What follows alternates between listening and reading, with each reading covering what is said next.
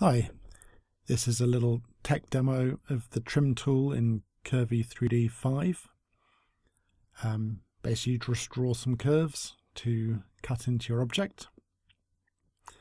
And the added benefit with drawing curves is that you can edit them after you've drawn them.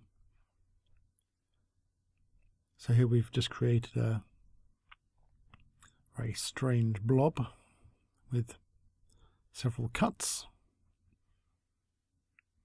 and now we can edit the curves and reveal the underlying object. So it's quite handy having all of your cuts running all at once, because then it can give you a nice smooth result. You could of course bake the results and then start cutting again. But in this case you could undo it all the way back down to the original sphere. And you can move, rotate, spin. You can use all the curve editing tools on the trim curves.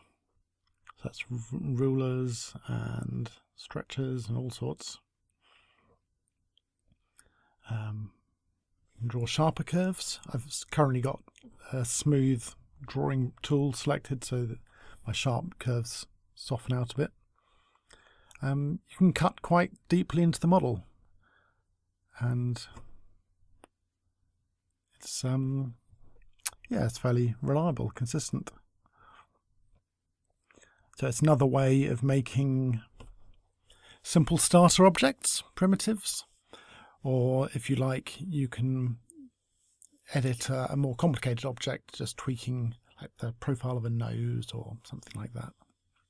Anyway, trim in Curvy 3D 5.